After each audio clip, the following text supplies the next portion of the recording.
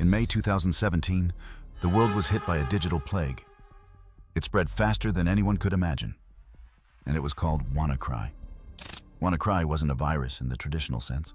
It was ransomware, malicious software that locks your computer and demands payment to get your files back. Once inside, it encrypted everything and flashed a chilling message. Pay $300 in Bitcoin or lose your data forever. Within hours, WannaCry spread across the globe. Hospitals in the UK were forced to cancel surgeries. Businesses in over 150 countries went dark. More than 200,000 computers were infected in just a few days. But here's what made it truly terrifying. The hackers behind WannaCry weren't using ordinary tools. They exploited a vulnerability in Windows that had actually been discovered by the US National Security Agency. The NSA kept it secret for cyber espionage.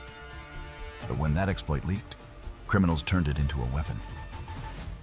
Investigators traced the attack to a group of hackers linked to North Korea, known as the Lazarus Group. Experts believe they used WannaCry to raise money for the regime, bypassing sanctions with Bitcoin ransom payments. In the end, the attack was stopped by accident. A security researcher in England discovered a hidden kill switch in the code and triggered it, shutting down the malware's spread. Without him, the damage could have been catastrophic. The WannaCry attack was a wake-up call. It showed how fragile our digital world really is, how one piece of stolen code can bring hospitals, governments, and entire economies to their knees. And if you want more stories of cybercrime, hackers, and digital heists, make sure to like and subscribe.